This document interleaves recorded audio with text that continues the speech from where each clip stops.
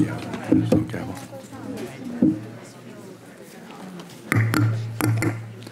Good morning. Today, the Select Committee on Energy Independence and Global Warming will have a briefing from the Ambassador of the European Commission to the United States regarding the EU's progress toward the Copenhagen negotiations, and then we will have a hearing to learn about our country's progress. Despite the chill in the air today, global temperatures remain high. 2008 was tied for the 8th warmest year on record. The evidence of shrinking ice caps and increasingly violent storms remind us of the danger and challenges we face due to climate change. The debate is no longer about whether humans are causing global warming, but what we are prepared to do about it. Now that the United States has a president committed to action, Congress is poised to help resolve it. Last Congress made progress with the passage of the 2007 Energy Bill, which by raising fuel economy and appliance efficiency standards will reduce global warming pollution in the future. Now the task confronting us is how to construct policies that meet the scientific need and the political will. To accomplish this, we will build and improve upon the good work from the 110th Congress. During this economic crisis, we must find a way to lay a new foundation for growth, as President Obama said in his inaugural address. That is our challenge, to embrace the opportunity to create sustainable jobs and a resilient economy, to reduce our dependence on oil, and to prevent human misery. But the United States cannot solve this problem alone. The only prospect for success exists if the global community engages in a joint effort. This is the challenge the international community accepted in Bali in 2007. At that meeting, delegates from almost 200 countries met to discuss international climate protection. They decided on a path of negotiations leading to a comprehensive future climate regime to be adopted in 2009 in Copenhagen. The Select Committee 1 year ago heard testimony about the progress made at the Bali meeting. Today we are at the halfway point on the road to Copenhagen.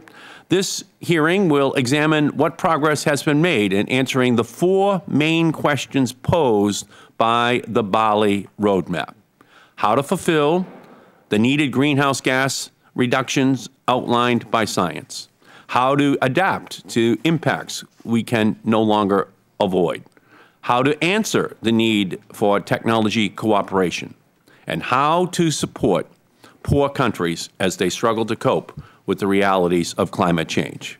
It is time to take stock and to plan ahead. There are encouraging signs all across the globe. Mexico, South Africa, the EU, and others have made significant domestic commitments. China's recent 5-year plan makes energy efficiency, renewables, and carbon reduction a priority. Carbon markets are being implemented all across the world. The next step from Bali was Poznan, Poland, in December. Almost 4,000 government officials met to negotiate the next step on the path to Copenhagen. Today, we will examine the concrete results of the conference, the progress of the international community on the Bali Agreement, and if that progress is enough to guide us out of the climate crisis. There are only 305 days left until the final negotiations in Copenhagen. 305 days from today, the United States and the world will have to reach an agreement that reduces global warming pollution and facilitates cooperation on adapting to unavoidable climate impacts, developing and deploying low-carbon technology, and financing aid to developing countries. The road to Copenhagen will require the determination of heads of state and the hard work of negotiators, policymakers, scientists, and economists alike. It will not be easy, but there is no alternative to a global solution. We must find a way to protect the planet while ensuring prosperity for those on it. That concludes the opening statement of the Chair. We now turn to recognize the ranking minority member, the gentleman from Wisconsin, Mr. Sensenbrenner. I thank the Chair. Global warming is a universal challenge. The logic supporting a global treaty is therefore obvious, but a global agreement without global commitments is not a solution. With the United Nations self-imposed deadline to replace the Kyoto Protocol approaching, we can't allow expedience to dictate a costly and ineffective response. Opposition to Kyoto was bipartisan.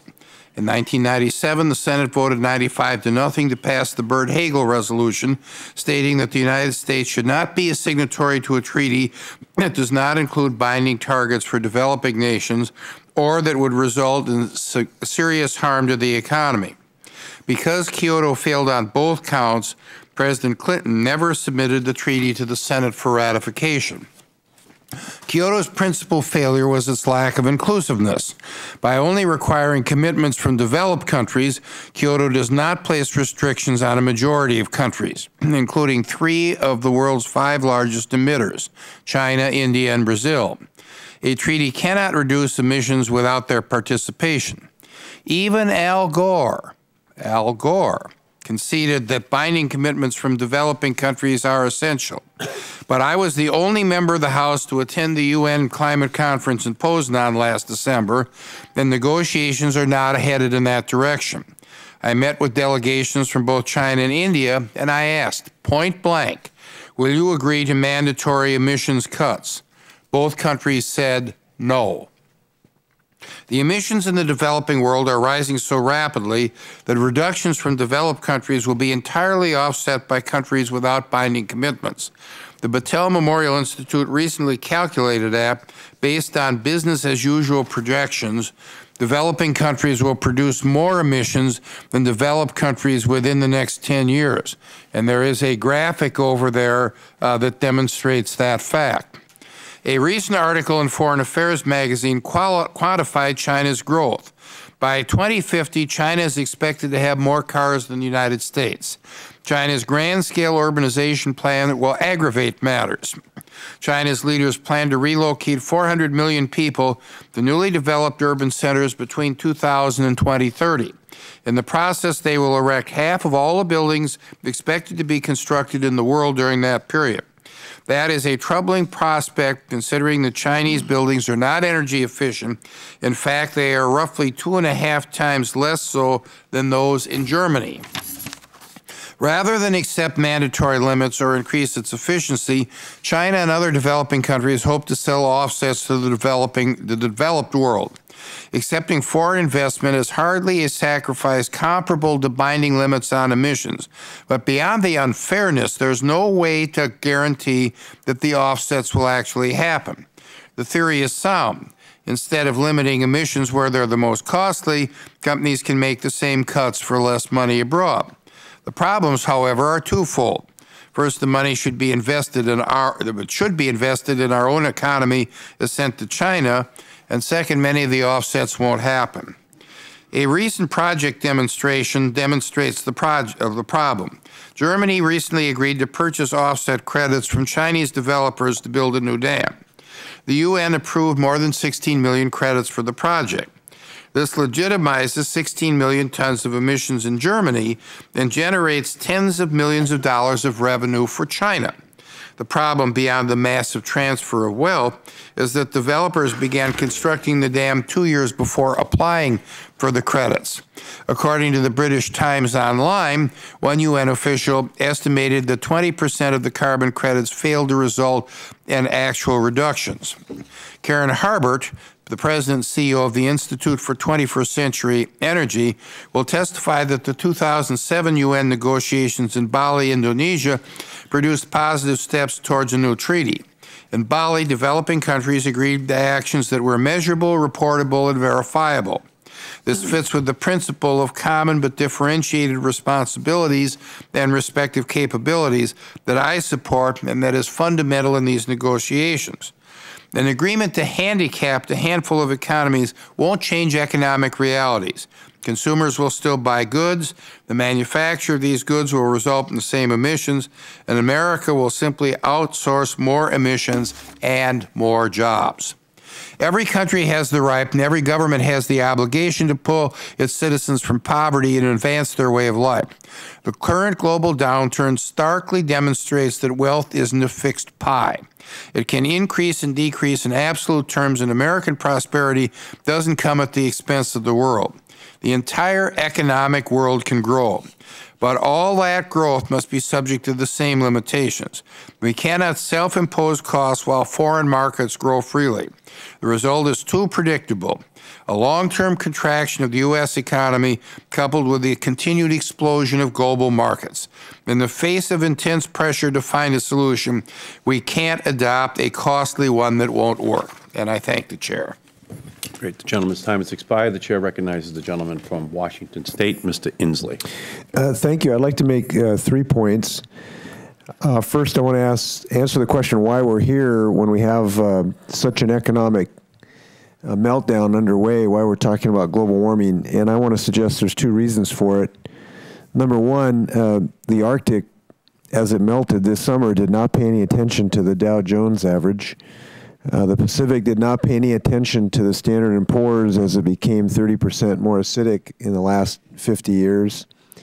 Mother Nature does not wait for us. We have it's a necessity of acting now. And secondly, anyone who looked around, the best opportunities for economic growth in this country are associated with beating global warming. We know there's a world out there that's going to want these technologies, and we believe, and we took a first step with our economic recovery package to develop these technologies. This is an economic recovery mission that we are on, as well as a global environmental one.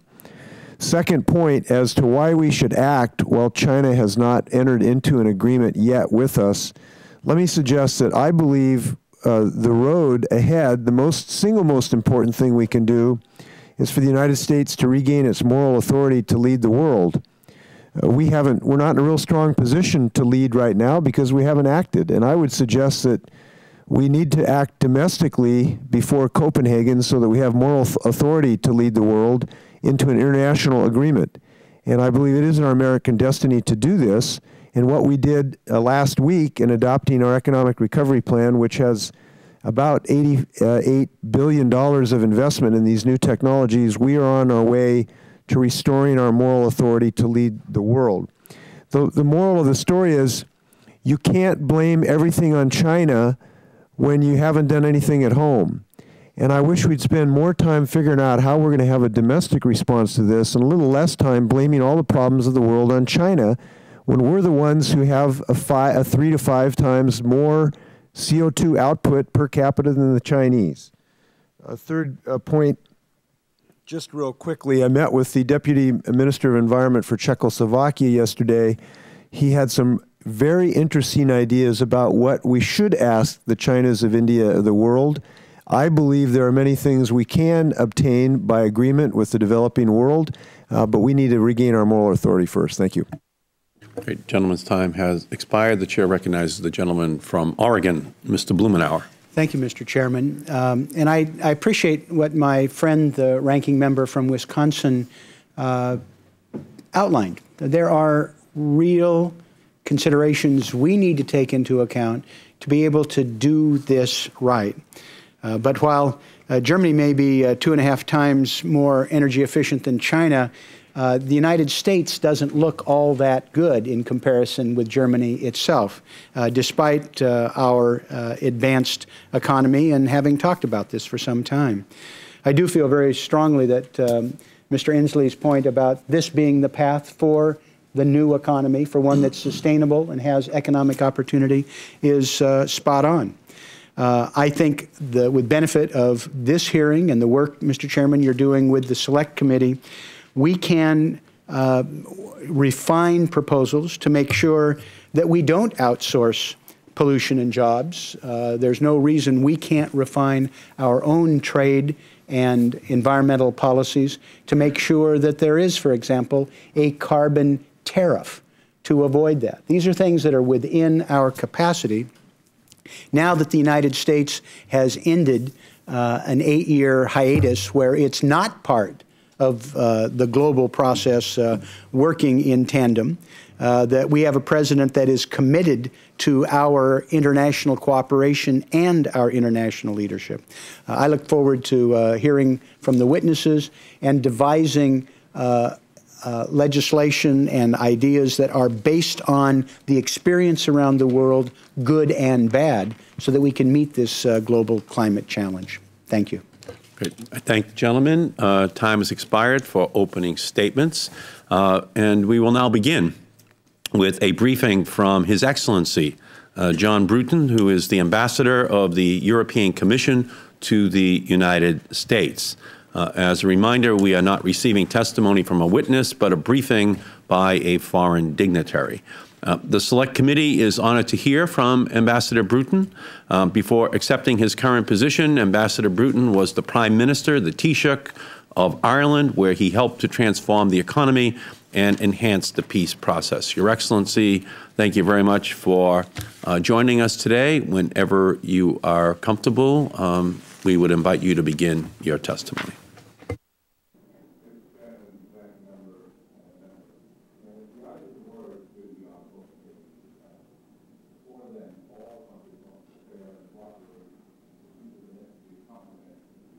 Is your microphone on? Sorry. Okay, please. Sorry, sir. The EU contribution to this process is a package of climate and energy laws to ensure reduction of emissions by 20% relative to the 1990 level by 2020. This remains an ambitious programme and is unanimously supported by all 27 member states, including those heavily relying on coal. The package covers cap and trade, increased renewable energy, development of carbon capture and storage, and stringent auto emissions. We've reformed our carbon market rules on the basis of the lessons from the first phase. Our cap will get progressively tighter year on year. In principle, power plants will no longer receive any free allowances beyond 2012, thereby removing the potential for windfall profits. Auctioning will be introduced gradually for industrial sectors. To safeguard jobs and avoid carbon leakage in energy-intensive sectors, we will identify sectors at risk on the basis of criteria and allow more free allocation of allowances pending 100% auctioning by 2027. Along with President Obama, we are convinced that measures to tackle climate change and economic recovery go hand in hand. If we do not address climate change now, we risk an irreversible climate crisis. Key developing countries have adopted strategies and plans, including China, Mexico and India. South Africa, for example, has set out proposals for substantial quantified deviation from baseline, in other words, from what they would otherwise be producing in CO2, and are enabled in this by international funding and technology. We need to finance both adaptation and mitigation plans of the order of $224 billion globally for mitigation, over half of which will be in developing countries. And developing countries may need between $29 and $69 billion per year by 2030 for adaptation.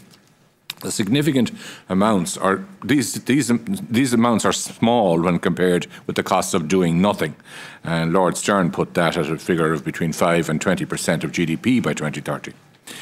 This calls for, obviously, increased public funding and substantial finance from both the private sector and developing countries themselves. Developed countries must provide finance and technology support for increased action in developing countries. So we welcome President Obama's long-term target of reducing emissions by 80% by 2050 and the early appointment of a highly qualified climate team in the administration and in the White House. We're encouraged also by the congressional timetables for getting draft legislation to a floor vote. Progress on robust domestic legislation in the United States is an essential step towards a comprehensive global agreement, and political leadership is vital for achieving this. Last week, the European Commission set out its proposals for Copenhagen. It contains 4 main elements. Firstly, recognising that developed countries collectively need to reduce their emissions by 30% relative to 1990 levels, and agreeing on the basis of criteria a fair distribution of effort between them on the basis of an international agreement. Secondly, agreed increased action from developing countries, as the ranking member has indicated. As a group, they need to collectively reduce their emissions by 15 to 30% below business as usual by 2020. To achieve this, rather than require that developing countries commit to targets, we propose instead that each draws up a low-carbon development strategy, which will serve as the basis for discussion with donors to support specific actions in that strategy. Thirdly, a credible financial package is essential to ensure that significant increases in public support to developing countries to fulfil these commitments. And we identify two options for finding this finance and lay out what it might mean. And fourthly, we suggest that, that a carbon market, a carbon price, will be essential for securing cost-effective emissions and for redirecting finance. We foresee that there would be a robust international carbon market in parallel to the UN negotiations, and that there should be EU-US cooperation on this. We also need to work together to establish precisely what is required from developing countries, and hopefully between now and Copenhagen we can flesh that out. And we need furthermore and finally to reform the clean development mechanism to eliminate some of the concerns that have been identified amongst others here by the ranking member.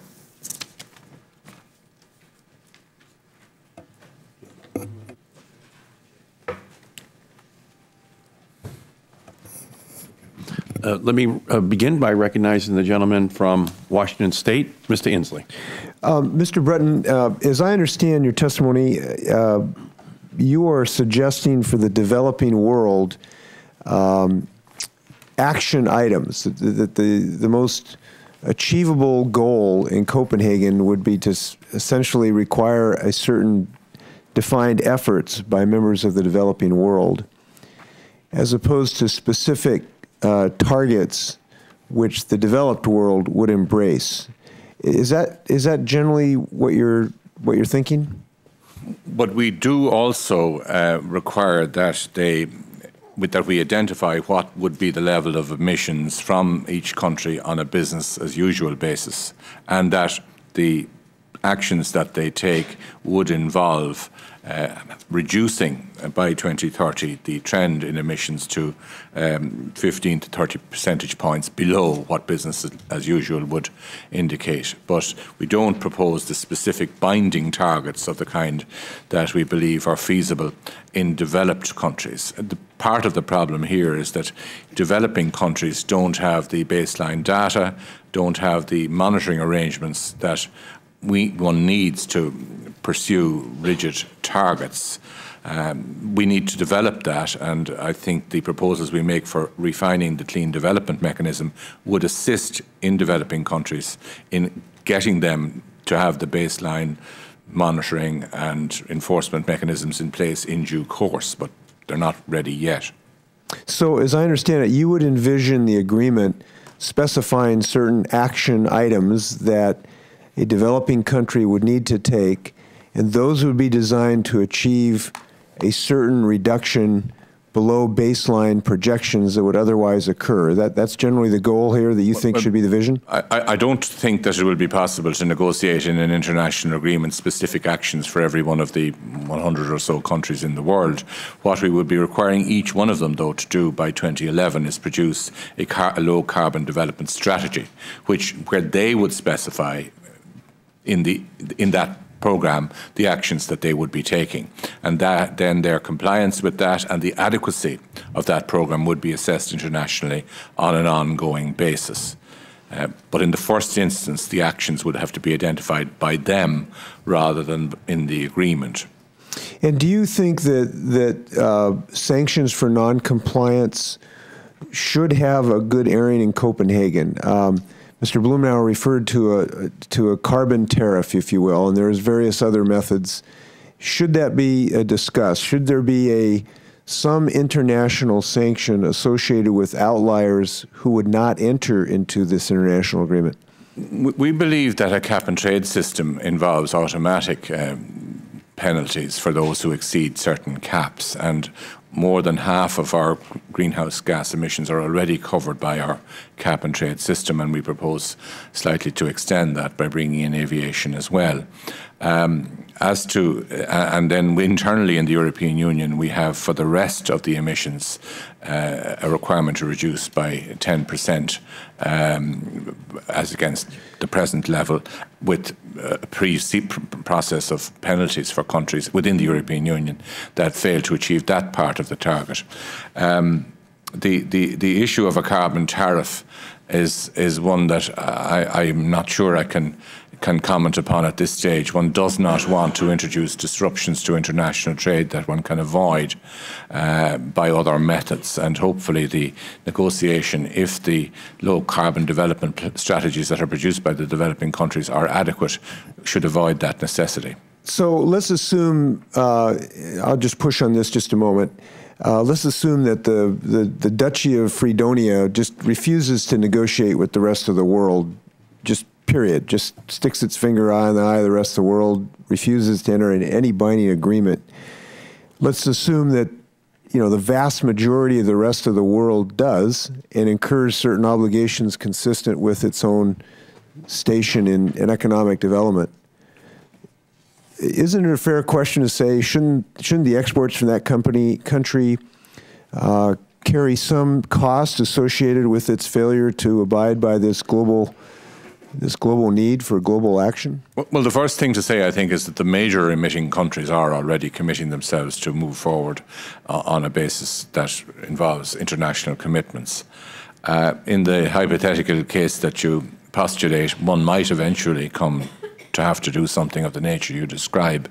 But I think we shouldn't start there. Obviously,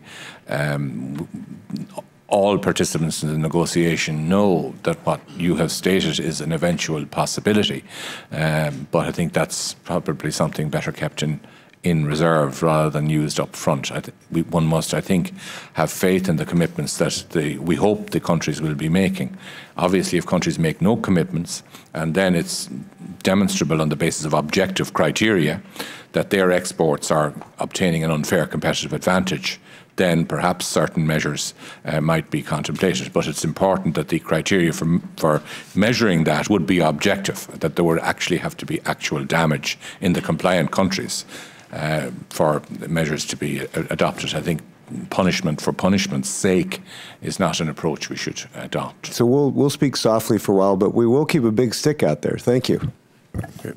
Gentleman's time has expired. The chair recognizes the gentleman from Wisconsin, Mr. Sensenbrenner. Thank you very much, Mr. Ambassador. Welcome, and I'm sure this debate's going to be going on long after you and I depart from the scene. But let me have a shot across the bow. You know, I'm afraid that what you said in the European nations that you represent here really haven't been listening for what's been going on in this entire debate. Sunday's edition of the Indian newspaper, the Economic Times, quoted IPCC Chairman R.K. Pachauri as saying, quote, negotiations are going on for the conference of the parties where we will have a multilateral worldwide agreement. Of course, the developing countries will be exempted from any such restrictions, but the developed countries will certainly have to cut down on emissions, unquote. And last Thursday's issue of the Financial Times quoted top UN climate change bureaucrat Ivo Debor as saying, quote, I don't think developing countries will accept binding targets, unquote. What are your reactions to these statements and what they portend for this year's negotiations? Well, the first thing to say is, of course, the eventual agreement will be agreed between states, and while the officers of the United Nations whom you quote will no doubt be helpful, it's the agreement between states that will finally be what will be effective. I think there is a distinction here to be made between commitments to action and targets. Targets involve, as we understand them in the cap and trade mode, automatic sanctions in the event that one exceeds those targets. Commitments to action do involve eventually penalties, but the penalties are not automatic in the same way. There's a more iterative and discursive process internationally before any country might suffer any direct consequence. But what they both have in common is that they both involve commitments by developing countries as well as by developed countries. Obviously, these commitments, no doubt you would agree, need to be differentiated relative to their income and capacity. Well, you know, again, repeating the quote from Dr. Pachauri, he used the word will be exempted from any such restrictions. And Mr. DeBoer said the developing world will not accept binding targets. Now, I read this to be the same. Senator Kerry at Bali gave a speech that I agree with that said that the U.S. Senate will not ratify a treaty that is not worldwide in application.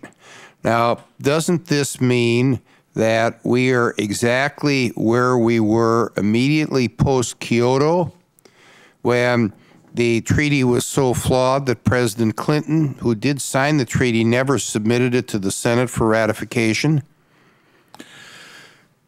I think there is a necessity to draw some distinction between developing countries as a whole, some of which are growing quite fast and whose emissions are growing quite fast, and the least developed countries whose emissions are insignificant and who are not in prospect of increasing those emissions very much. The main effort, I think, in the matter of securing binding commitments or securing commitments that can be pursued from the developing countries will be on the bigger number of countries that are not in the least developed category. And it may be that in the least developed category, the commitments will be as you described. Mr. Ambassador, you know, you heard Mr. Inslee criticize me for blaming China. I've heard an awful lot of blame for China from both sides of the aisle, a lot of which is, in my opinion, justified.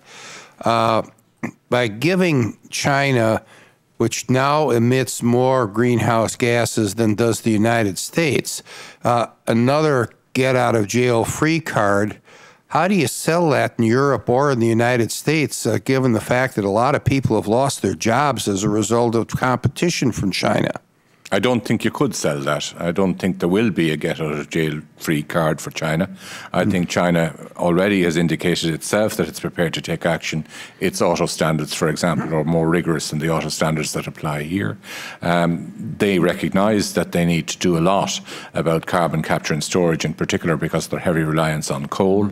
We need to assist them as best we can technologically to develop in that direction. But there will be no get-out-of-jail-free card for Have the Chinese used the money that Europe has sent them by buying carbon offset credits exclusively to reduce greenhouse gas emissions, or have they just used that money for something that ends up having the same effect of increasing the emissions?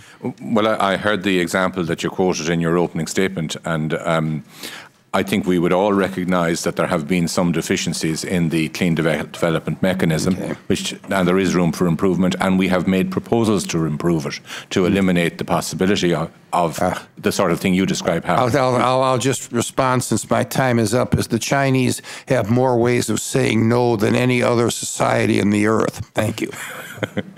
The gentleman's time has expired. The chair recognizes the gentleman from Oregon, Mr. Blumenauer. Thank you, Mr. Chairman. Well, I'd like to just follow up the last two lines of inquiry. I think raise interesting and important points. I'd like to go back to the potential of a carbon tariff, not as something that is punitive and trying to complicate the situation, but if we establish a regimen where there is a disincentive for people to export their pollution or import it from someone else, it would seem to me that would add to the desire that we all have to have a global, transparent, effective, reasonable, fair system that treats everybody the same, particularly if some of the carbon tariff recovery were used to accent and accelerate the technological conversion that we need. I'd like to explore a little further with you whether or not there isn't a potential here of complementing our global climate change goals by having a framework that ensures that there are mechanisms to discourage people from exporting their carbon pollution and importing it to others. The European Commission certainly recognises that this problem potentially exists. We have proposed a way of dealing with it in our proposals, which would involve giving free allowances to sectors under the cap and trade system if those sectors can be demonstrated to be potentially victims of unfair competition from other countries which are enjoying greater freedom to increase emissions. But we haven't gone as far as a carbon tariff. But could I just, following up on that, I understand that you'd have a mechanism to try and hold harmless or reduce the damage to one of your local industries, because, taking Mr. Sensenbrenner's example, somebody in China is cutting corners or just ignoring it. But what that does is that it compounds the problem, because you have somebody who's cheating, and then you give an extra allowance to somebody to make up for the cheating, as opposed to having a mechanism whereby the cheater loses their competitive advantage and the tariff is used to try and accelerate the technological conversion. Well, the effect is pretty well the same, because if you give free allowances to one exposed sector, then obviously there are less allowances available to buy for the sectors that are not exempted, so their costs for buying allowances will increase. And that's, in a sense, the same effect as you achieve by a tariff. What a tariff does is increase domestic prices for of imported goods. So we just are using a different method to shift the cost to the rest of the economy to the benefit of the exposed sector. That's the merit, if you like, of having a cap and trade system, that it enables you to do that sort of thing without resort to tariffs. But this is a negotiation, and the United States obviously is free to advance ideas in this area, and I'm sure the European Union countries will look at it, look at those ideas. But as of now, we don't believe that's the best way to go ourselves. Thank you. The targets, trying to go back to 1990 levels, slight difference of just even for the United States. Our population has increased 19% since 1990. I think we're looking at a number of European countries that are not so blessed or cursed or with increasing population, appear to distort slightly the equities. Any thoughts about where we establish a baseline that is fair and reasonable? Yes, we recognise this problem, and in the proposals that we have made for Copenhagen, we have said that the criteria for distributing the burden between developed countries would vary on the basis of GDP per capita. In other words, a richer country would have to bear a greater burden than a smaller one. Greenhouse gas emissions per capita, those who are already emitting more would have to reduce a little more. Trends in emissions in recent times, the extent to which countries have already met the Kyoto targets, would also be a factor in their favour. But finally and fourthly, and very importantly, addressing your point, population trends. If a country has a trend of increasing population, inevitably that's going to involve increasing tendency to emit. And obviously that would have to be taken into account in favour of the country that could show that its population was increasing. So I expect that the United States would be accommodated substantially on that point because of the more rapid population growth you have here than is the case in most, if not all, European countries. Thank you. Thank you, Mr. Chairman. Thank you. and we will go a second round if that is the will of the members in asking questions. Let me ask this question, if I may.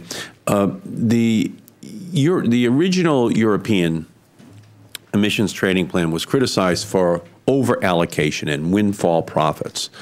You mentioned that in your opening statement. Could you expand upon the problems you identified and now the corrections which you've put into place in order to deal with the problem areas that you identified in that original plan?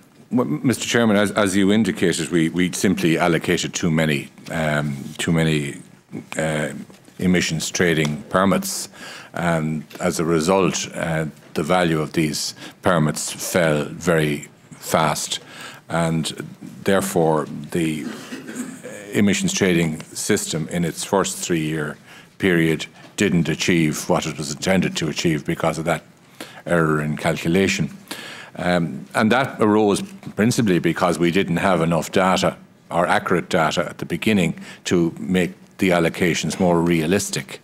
But in the second phase, which runs up to 2012, we have much more realistic targets because we've been able to use the information gained in the first phase to make those targets more realistic. And in the second phase, we will be reducing greenhouse gases by 6 percentage points. And then in the third phase, we propose even more rigorous reductions, with a reduction of 1.75 percentage points per annum in emissions. So the error that was made in the beginning will be remedied. I think it is fair to say that the European Union is the first to attempt to put a carbon trading system in place, and we are learning as we're going along, and hopefully others will be able to learn from our mistakes, and we don't regard that as anything bad, but good instead. And could you expand a little bit more on the clean development mechanism and the cooperation that could be fostered between the United States and the EU in this area? And if you could, again, expand more on this offset marketplace that Mr. Sensenbrenner referred to as well.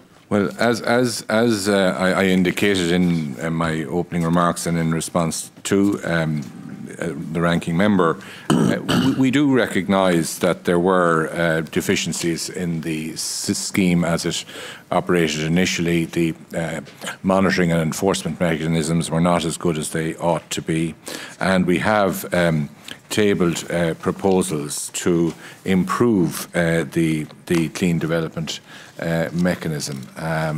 I would be happy to supply a more detailed briefing to the committee on precisely how we envisage the clean development mechanism being improved. I fear that if I were to attempt to summarise it now, I might not do so with complete accuracy.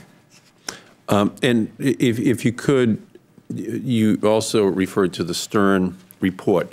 This is the insight that if we don't act, it could cost the EU, the United States, more in the long run than if we act now, even though some are criticizing the impact that it might have upon economies today. Could you expand upon that insight of the Stern report and the extent to which the EU has embraced that insight?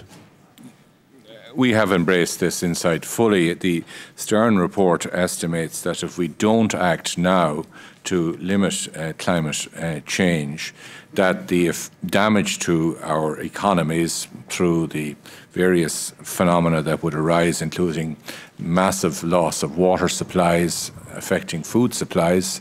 For example, a lot of the conflicts in the world are currently taking place in places where water is deficient in supply relative to population.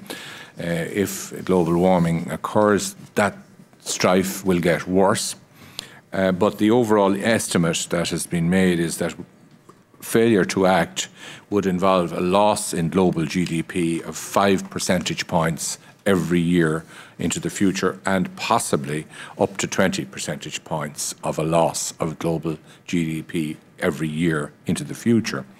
That's relatively high by comparison to the costs of doing something, which the Stern study indicated could be limited to 1 percentage point of GDP as against 5 to 20 percentage points. There's no doubt that action will cost money. If you, for example, build a coal-fired plant that has carbon capture and storage built in, that could add on present technologies between 30 and 80% to the cost of the plant. But very good work is being done, in particular here in the United States. I was in Pittsburgh yesterday visiting the centre where they're doing this work to put in place technologies that would reduce the cost of carbon capture and storage very substantially and enable coal to be used to the full without damaging the environment. And obviously we must work together on those technologies, and I believe that the the cap and trade system will release the funds that would enable us to finance the sorts of research that's being done in centres like the one I visited yesterday in Pittsburgh. Thank you very much. Let me turn and recognize the gentleman from Washington, Mr. Inslee, once again. Mr. Ambassador, you've heard a little bipartisan exchange about this. I want to make sure that we're unified, and I want to preserve and defend my friend Mr. Sensenbrenner's right to criticize China and other countries in the developing world. We have a bipartisan consensus on that, but I want you to know that the point I want to leave with you is that some of us here feel we'll be in a better position to criticize China, in a much stronger negotiating position, and a much more morally persuasive position if we do move ahead forward in the United States. And I'm trying to help Mr. Sensenbrenner even be a bigger and better and more successful critic of Chinese actions. If we adopt a cap and trade system, he will be at the pinnacle of critical Will the gentleman achievement. yield? Sure, certainly. Thanks, I think. So I wanted to make that point clear. I want to ask you, a suggestion has been made that the principals, the heads of state, meet in the spring before Copenhagen. That suggestion's been floated out there by the leader of the UN. What's the Europe think about that idea?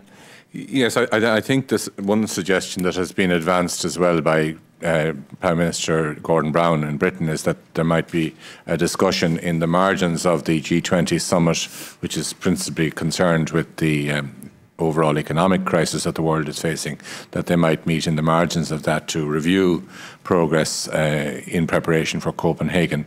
I don't know whether the other parties will agree to this or whether the United States would be happy with it, but it seems to me to be wise to move forward in parallel and in conjunction on the two issues, because we can't really separate what we need to do to deal with the long-term problem of global warming from what we also need to do with the short-term problem, hopefully short-term problem of the financial crisis. The two fields of action should be synchronized to the maximum degree possible. Great. Thank you. I want to ask you this idea. You were talking about we're talking about, common responsibility and differentiated actions according to our specific economic conditions. And anybody who's seen Slumdog Millionaire, which is a great movie, highly recommended, 2 thumbs up from Congress, at least one of us.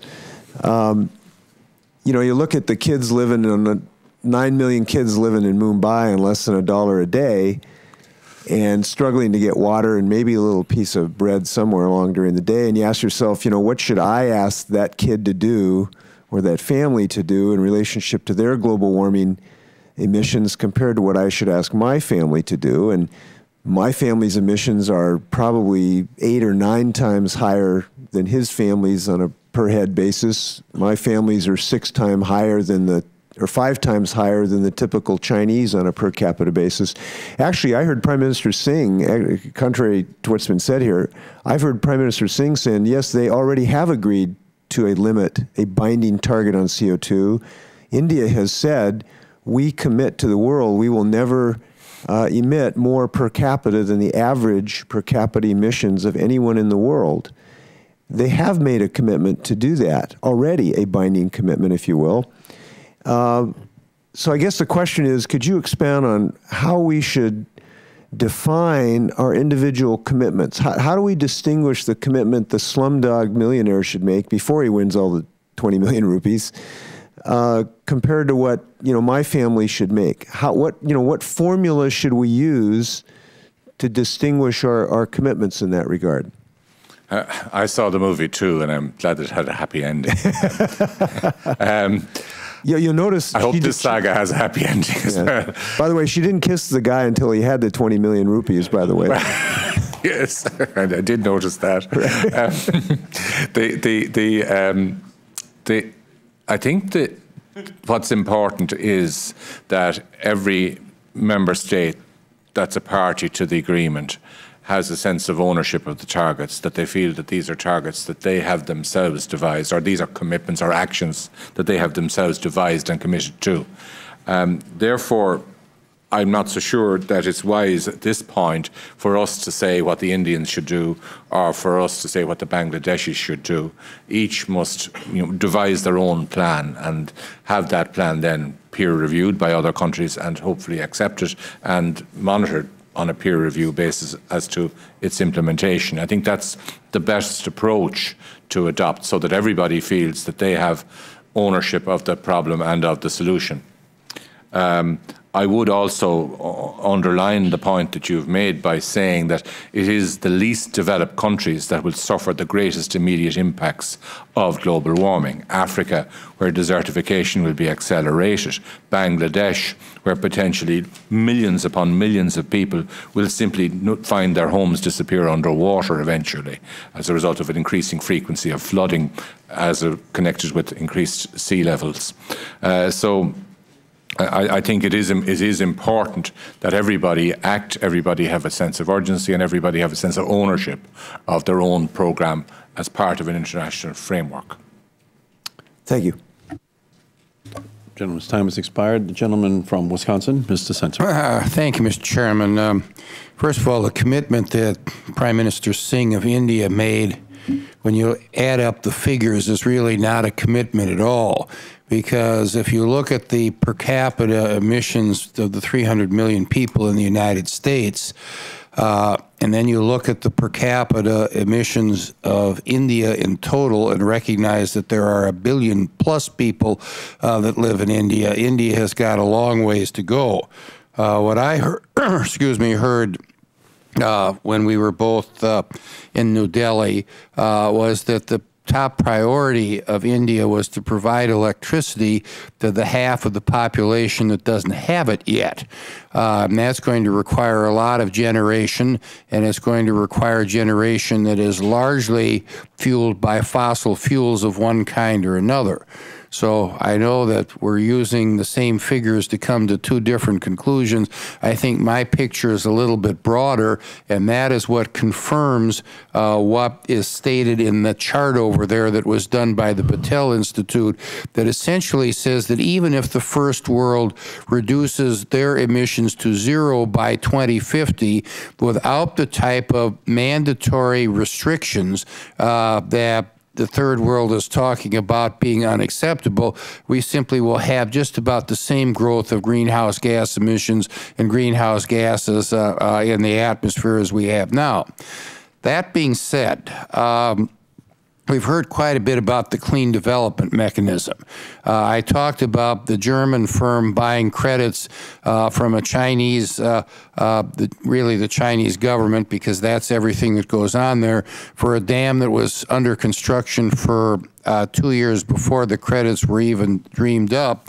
And there's a case of an Indian chemical company named SRF that was getting $50 to $60 million worth of credits for burning refrigerator gases in a very cheap incinerator, and that's somewhere around $500 million that they would be getting. So I wonder, how good the clean development mechanism will be in coming up with cost-effective ways of reducing greenhouse gas emissions.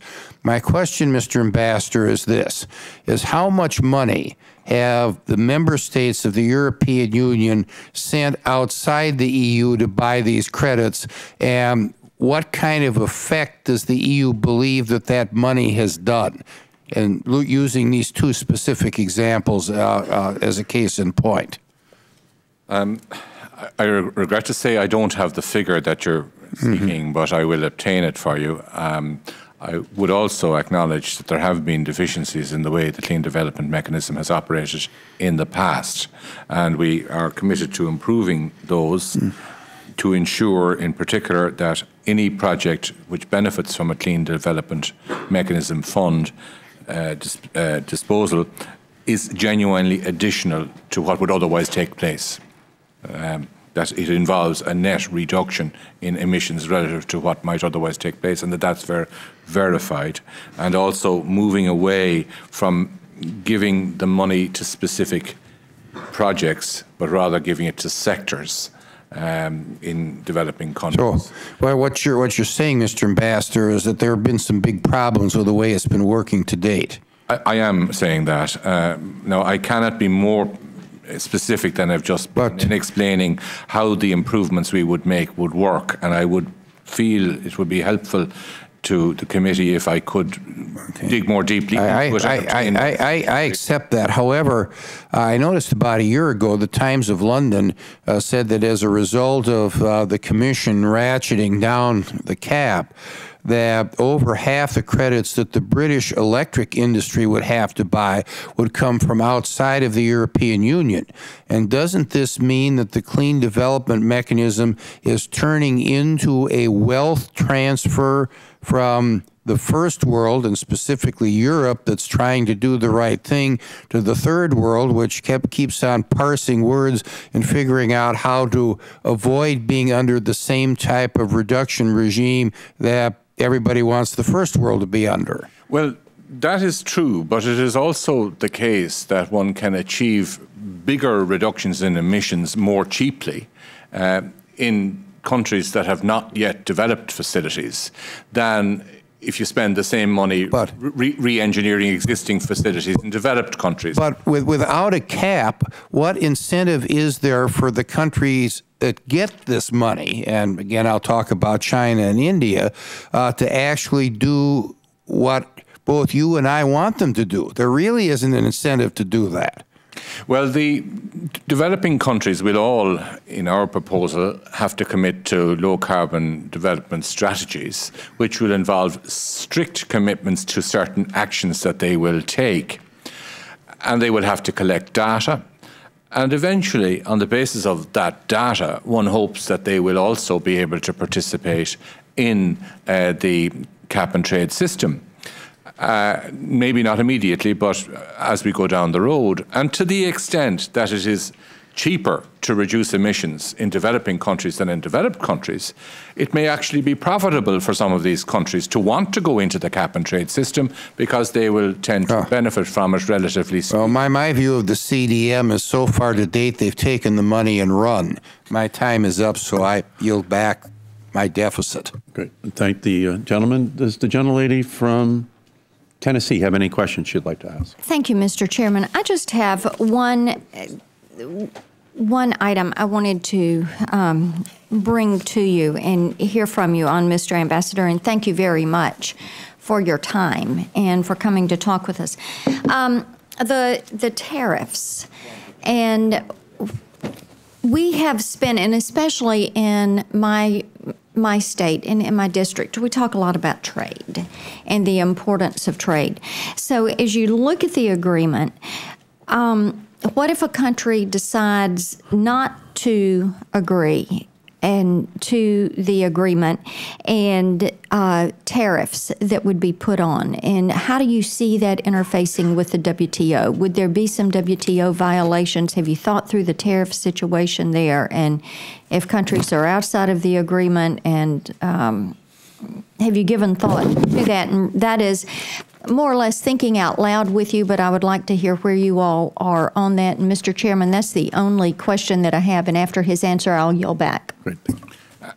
As of this point, the European Commission and the European Union is not putting forward any proposal for tariffs. We have, within the modifications we propose to make to our internal cap and trade system, made provision to help out any industry that in our jurisdiction can be demonstrated to be suffering from unfair competition from a country that is either not party to the agreement or is able to produce more cheaply simply because of the availability of, because they're not under the same constraints as our producers are.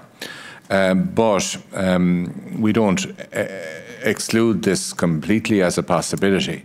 But I think it's important to say that we have all benefited from the open trading system in the world, and introducing a new basis for the imposition of tariffs, which could lead to a lot of litigation, might not necessarily be the best way to get the sort of commitment that we need from these countries to take the action we want them to take. And I therefore feel that the approach of requiring them to produce low-carbon development strategies which commit them to specific actions which would be monitored is a better approach to getting to where we want to get to than threatening them with tariffs at this stage. But at the end of the day, they know and we know that that recourse is available in the event that no other recourse is effective. Gentlelady's time has expired. We thank you, sir, and perhaps you could, for a minute or two, just summarize what it is that you would like us to know about what the European community is doing and is planning to do in order to lead on the issue of climate change, and what your expectations are and hopes for the United States in that effort. Thank you very much, Mr. Chairman. The European Union has already committed itself unanimously to imposing internal constraints on itself of an increasing severity to reduce our emissions. And we are now seeking, in conjunction with the United States, to work with you to create a global carbon market that will put a price on carbon, and by putting a price on carbon, incentivize research and development and action to reduce carbon emissions. We believe that the nexus between the United States and the European Union is essential if there's to be a success in Copenhagen, and we regard the fact that you have taken the trouble to invite me to speak here as a very good sign that we are on a convergent track as far as this is concerned, and I'm very grateful to you and to the members for giving me such a generous hearing. We thank you, sir. It's our honor to have you with us today. It is clear that the cost of inaction is greater than the cost of action. It's also clear that the developing world and the industrialized world must act together, although in different ways, towards solving this problem. And we want to work with you throughout this year towards the harmonization of our efforts in order to give leadership to the rest of the world, which is necessary to solve this problem. So we thank you, sir. It's our honor to have had you here. Thank you, sir.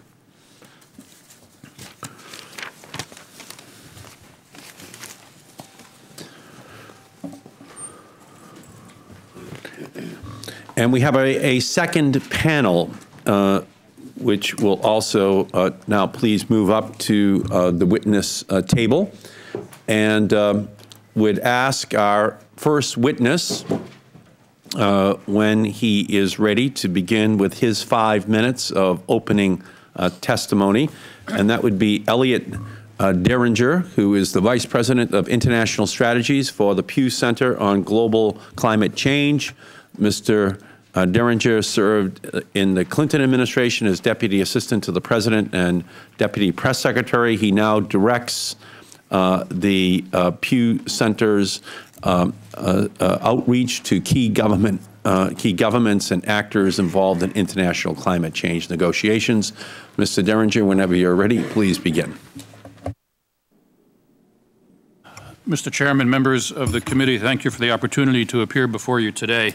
In summarizing my written testimony, I'd like to emphasize 4 points: the progress made since Bali, what is needed in a post-2012 climate framework, what will constitute success this year in Copenhagen, and how the United States can best ensure that success. While global greenhouse gas emissions continue to rise at an alarming rate, governments have made important progress since the Bali conference. Ambassador Bruton has just described efforts underway in Europe. Other developed countries also are moving forward. Australia is planning a cap-and-trade system and other measures to reduce its emissions up to 15% by 2020, and Japan will announce its own midterm target later this year. Even more encouraging is that several major developing countries have now adopted national climate strategies. China, which adopted a national climate program in 2007, was joined last year by India, Brazil, Mexico, and South Africa. Brazil is proposing to reduce deforestation rates 70% by 2017. Mexico has set an aspirational goal of reducing emissions 50% by 2050, and South Africa has pledged to stop its emissions growth by 2025, with absolute reductions to begin 10 years later. Internationally as well, we've seen progress since Bali. President Bush and other G8 leaders supported a global goal to reduce emissions at least 50% by 2050. In the Major Economies Summit, China, India, and other major developing countries acknowledged that their emissions must deviate from business as usual. And in the UN climate negotiations, governments have put forward dozens of concrete proposals for fashioning a comprehensive post-2012 agreement. In anticipation of new U.S. leadership, governments resolved 2 months ago in Poznan, Poland, to shift this year into full negotiating mode. After years of stalemate, conditions are finally set for a genuine negotiation to begin. The Pew Center believes that to be effective, a post-2012 climate agreement must establish verifiable commitments by all major economies, including economy-wide emission targets for developed countries and a range of policy commitments for developing countries. We see 4 major challenges between now and Copenhagen. The first is agreeing on a range of comparable emission targets for developed countries. President Obama has called for reducing U.S. emissions to 1990 levels by 2020.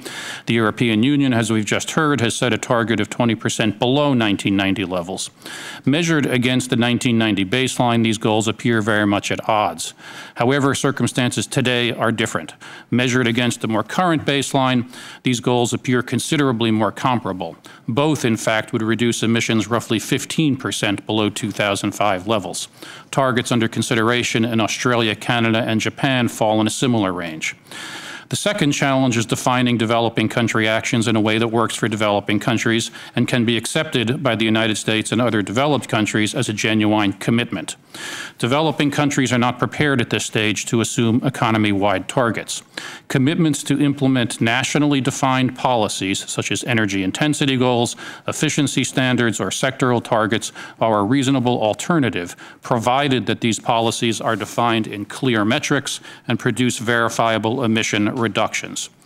The third major challenge is agreeing on the appropriate means and level of support for developing country action.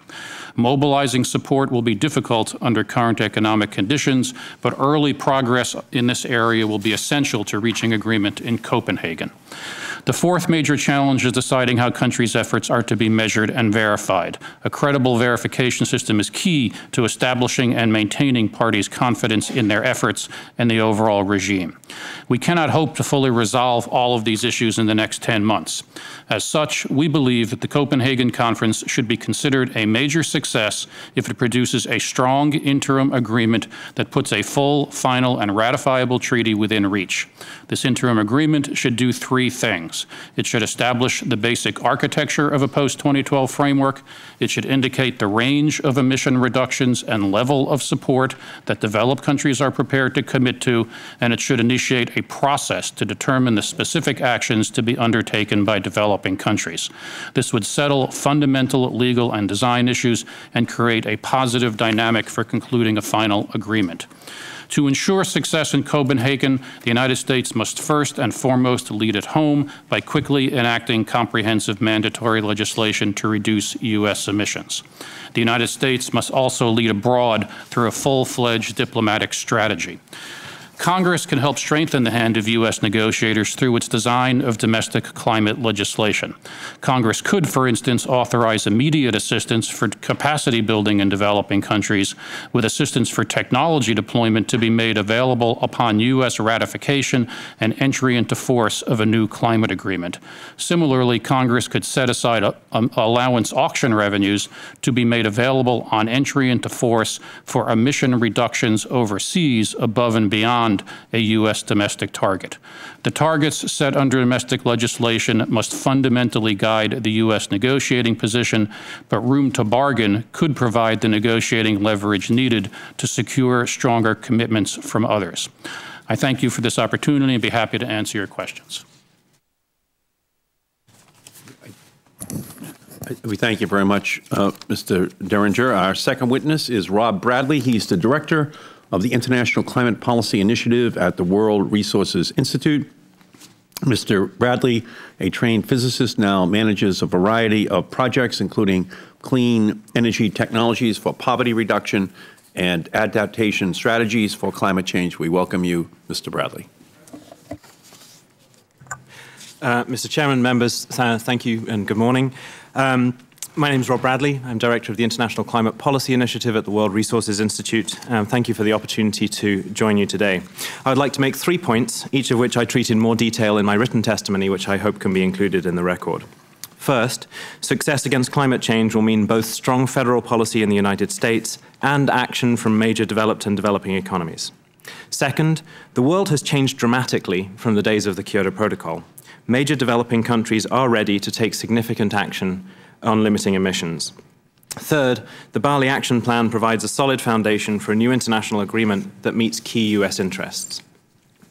The United States is an indispensable leader in the fight against climate change. Without the world's largest economy and biggest historical emitter, other countries cannot fix the problem. But nor can the U.S. do it alone.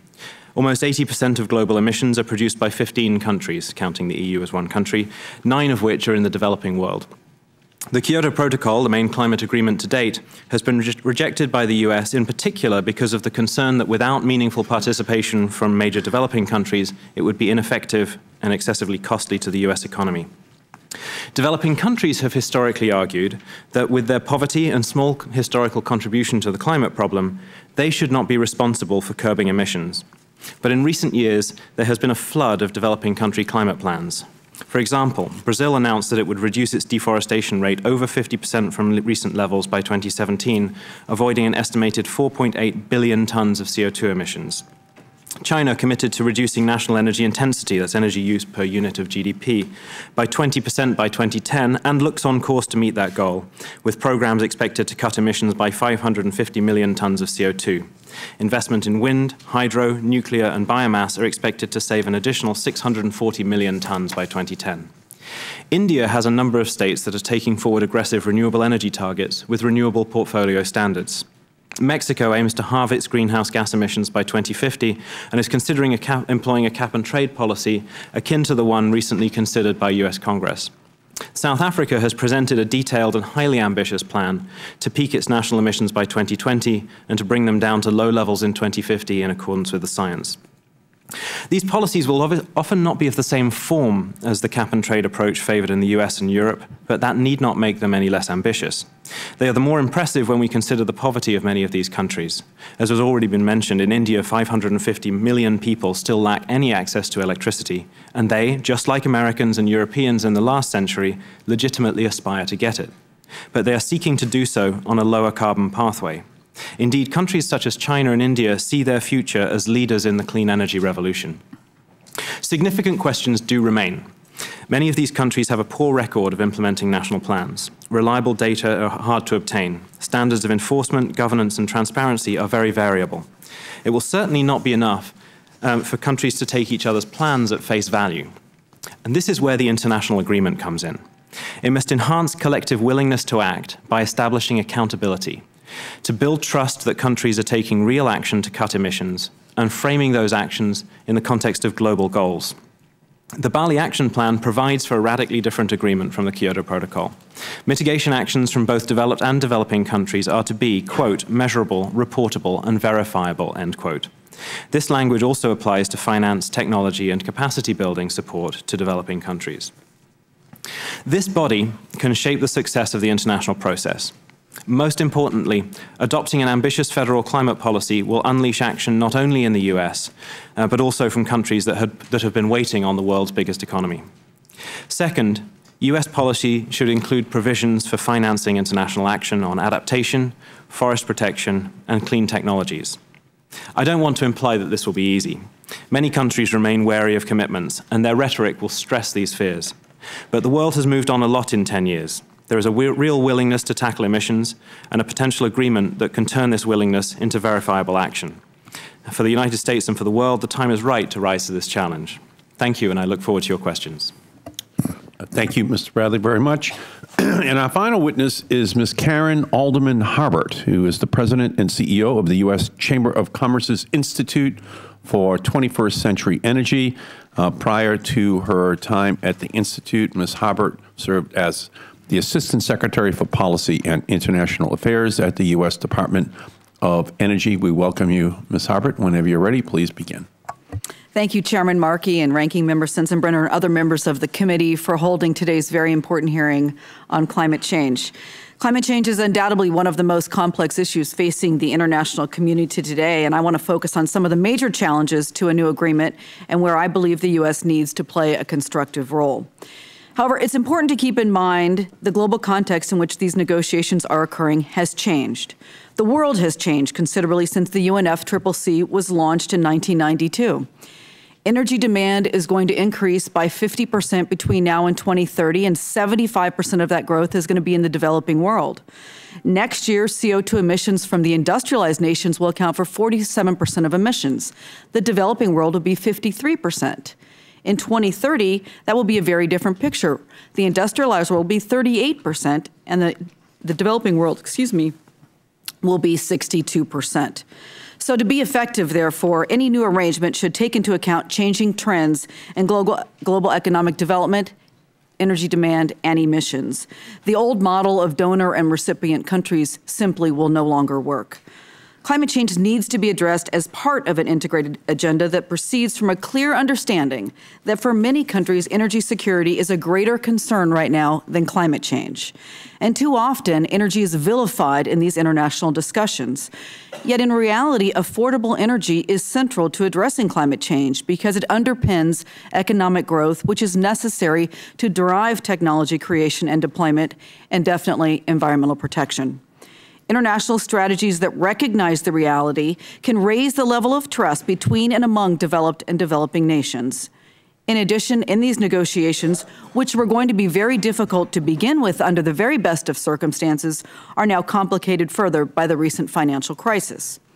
Looking ahead, the U.S. must be the voice of reason in these negotiations. Permeating much of these negotiations is an air of unreality that ultimately could derail an agreement. Unachievable emission reduction targets, the weakening of intellectual property protections, and unrealistic demands for financial support, for example, are now all on the negotiating table. We must temper our ambition with realism, which means that while we promote a positive pro-growth agenda that will attract developed and developing nations and will improve environmental stewardship, we must also be willing to walk away from a bad deal. Further, to ensure our economy retains its competitiveness, any new domestic climate policy should be conditioned on an international agreement that has full international participation. The idea that if the U.S. goes first, China and India and other nations will follow is just simply an unjustified article of faith that carries with it tremendous economic risk and potentially no environmental benefit. We've seen with the Kyoto Protocol that top-down approaches simply do not work. A new agreement needs to accommodate a wide range of national circumstances and approaches, and it should be very simple to implement and oversee. A long-term global emissions reduction goal should be realistic, achievable, and take into account emerging science, the pace of technology development and diffusion, and should not undermine economic growth or simply shift jobs or pollution overseas. To be effective, a new agreement must include the the participation of countries like China and India. In that regard, the Bali Roadmap was very welcome in that we saw an indication of their willingness to participate in activities that were measurable, verifiable, and reportable. A new arrangement should include commitments by all countries in accordance with the common but differentiated responsibilities. However, we should not use that as a source for inaction. We believe the notion of responsibilities and capabilities ought to evolve as economic conditions evolve and countries evolve, and we must recognize that countries should graduate from developing to developed status. At the cornerstone of any success is technology development and deployment, and that will determine how quick and how costly any future agreement will be. We know that the world will use coal, will use natural gas, and will use oil, and we must fashion policies to accommodate their exploitation in the developing world, yet being mindful of environmental stewardship. We, of course, are paying close attention to China and the G77 weaken intellectual property as part of their proposal. We have to resolve what place nuclear power and carbon capture, storage, and sequestration will be in any new agreement. We can lead by example, and we can accelerate nuclear power in this country, and we can invest seriously in CO2 carbon capture and storage. So we have opportunities to exert leadership here at home by making wise, smart energy policy choices.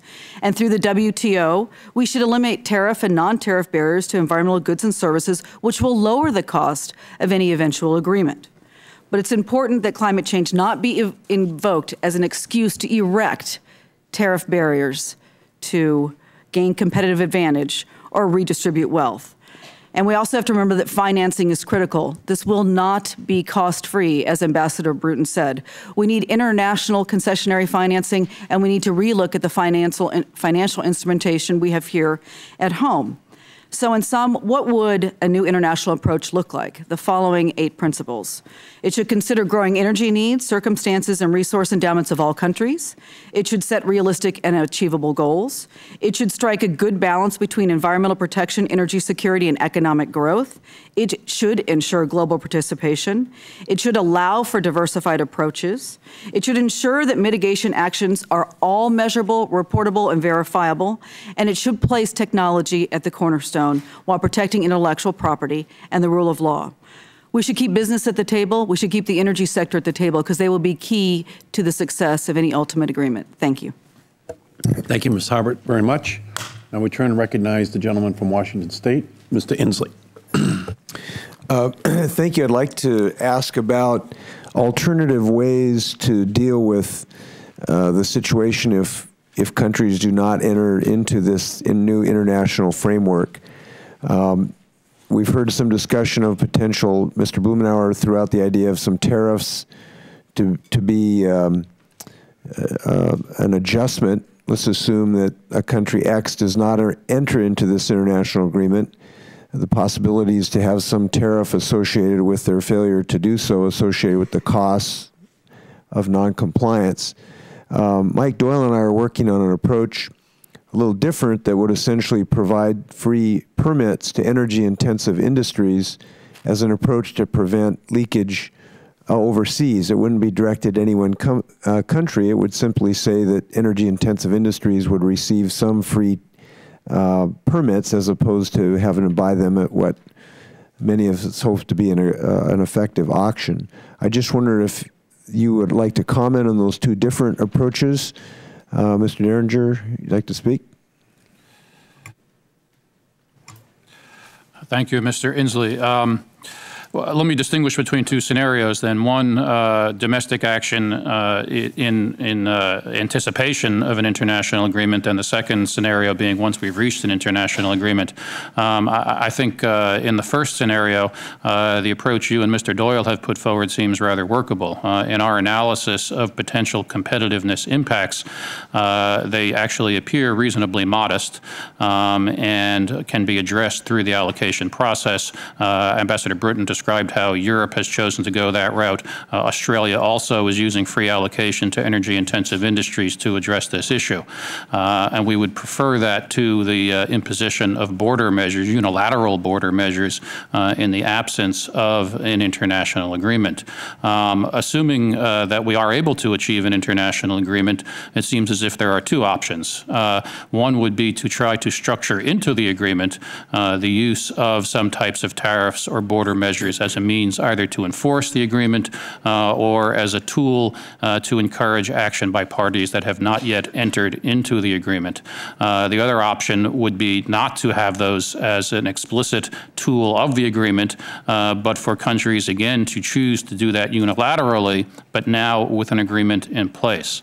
Either of those options, assuming that an agreement in place, to my understanding, would be more effective and more legitimate under the WTO than choosing to go the route of unilateral trade measures in the absence of an international agreement. I should emphasize I'm not an attorney and by no means a WTO expert, but my understanding, again, is that if parties have reached an international environmental agreement, then the use of trade measures either as a means of enforcing that agreement or as a unilateral tool to guard countries against impacts would be both more legitimate and more effective. Thank you. I'm going to just take Mr. Dillinger's answer. It kind of covered several things because I wanted to ask another question. Let me start with Ms. Harbert if I can. I really appreciated your comment about trying to drive technology as the answer to this problem. It's one thing I wholeheartedly embrace, and I appreciate you bringing that up. But I want to ask you about what you believe, what your organization believes should be the relative contributions of the world's citizens to this problem. So I'll invite you to play Slumdog Millionaire with me for a minute. Take two world citizens, one in India, one in Mumbai, one living on $1 a day with no legal place to live, and then a middle-class American living in the 1st Congressional District where I live. My constituents, myself included, emit about 10 times more per capita than the Slumdog Millionaire. So I guess the question is, what do you think our relative expectations should be of one another in this international agreement? How should we quantify that? Should they be dependent on our gross net domestic products? What should we expect of each other? Should we have the same per capita emissions, in which case Indians could go up by factor of 5, and ours come down by 50%? That seems not very attractive to me, but it might be seen as fair to the Indians. In fact, Prime Minister Singh has said as much. What do you think it should be? Well, first of all, the first thing I'm going to do after this hearing is go see the movie, since obviously we're enamored with it. So. First of all, we want to presume that any agreement that everybody's going to be party to is going to be a success. In order for it to be a success, it has to be binding, and therefore there have to be responsibilities that everybody is going to agree to. There is a precursor agreement that the developing world will have common but differentiated responsibilities. But if there's a binding agreement, that means that over time those will increase.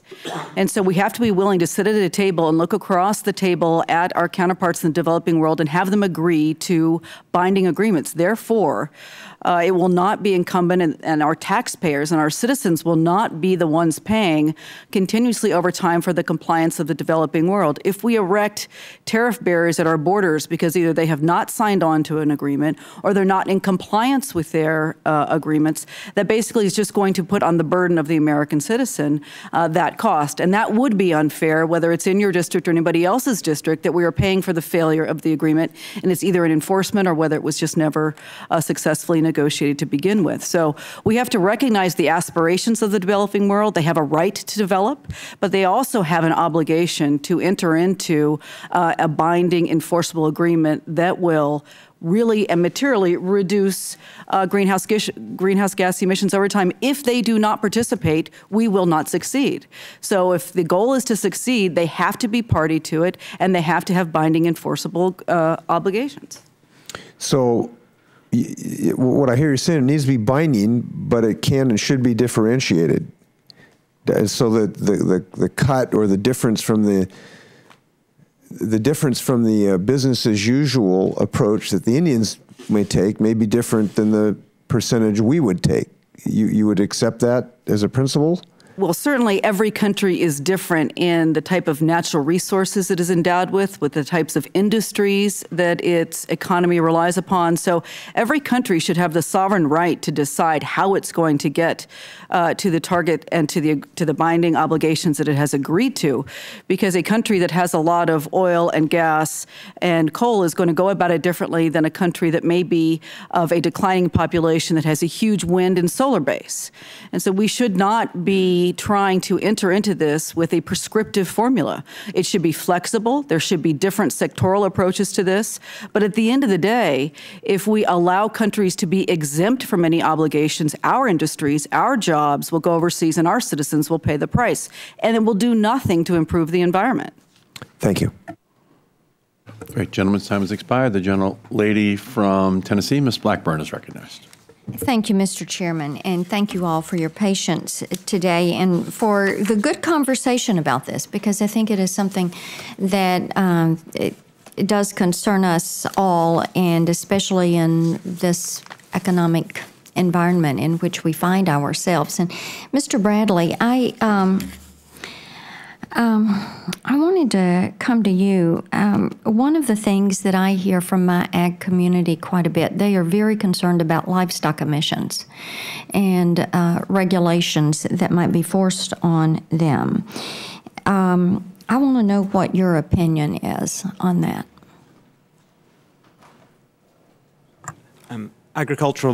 Agricultural emissions are a significant source of emissions in large parts of the world, and certainly when we look at some of the developing countries that we've been talking about here today, finding reliable ways to address emissions from rice paddies, from cattle, for instance, in places like India, is going to be a large part of the overall solution that we need to explore in those countries. I would say that while there are a range of things that can be done within the agricultural community, this is probably something that is going to be somewhat more detailed than perhaps inclusion in cap and trade mechanisms of the kinds that we've been talking about here more generally. Certainly, I think these are areas where there's some ripe scope for technology cooperation. Agricultural research is actually an area which has quite a good tradition of international collaboration, and certainly it would be, I think, a very promising area to try and find some constructive ways in which the U.S. and developing countries can work together to explore solutions to emissions in that sector. Well, I will tell you that it is something that does concern us, because you're talking about an issue that would end up affecting every single U.S. farm, and the impact of that on our food security, supply, and network is something that is not lost on us. So any further detail you have on that you could submit in written form, I would definitely appreciate having. Another question for you.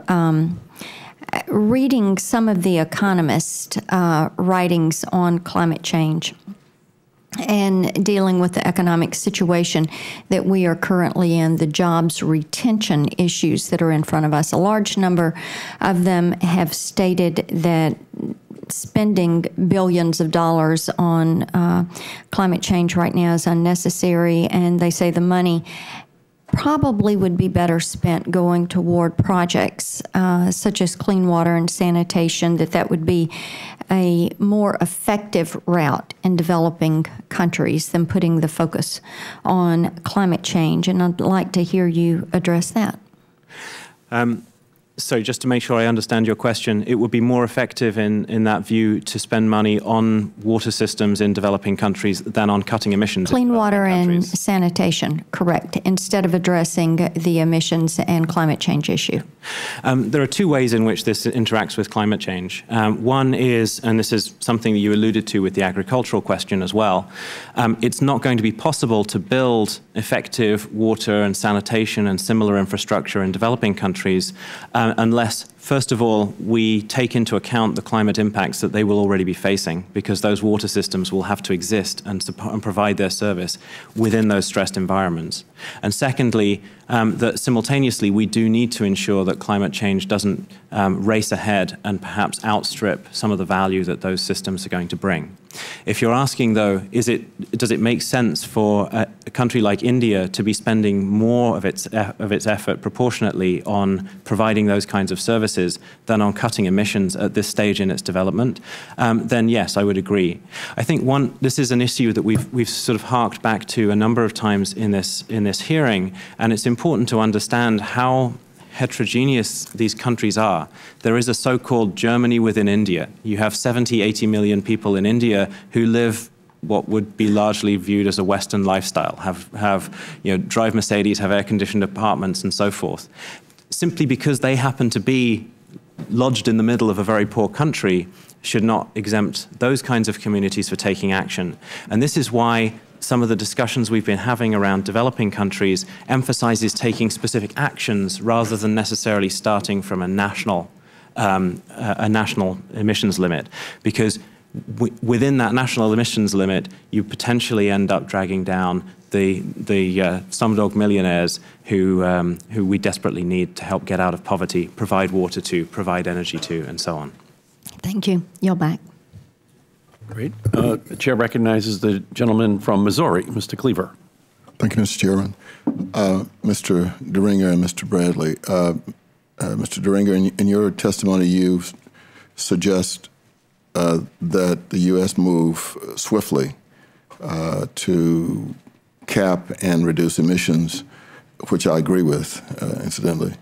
In fact, I had hoped that it would have been something that we moved early in this Congress, but with the hemorrhaging economy, my fear is that that will take such a precedent that some of the issues that some of us, at least on this side, are extremely concerned about are going to be delayed.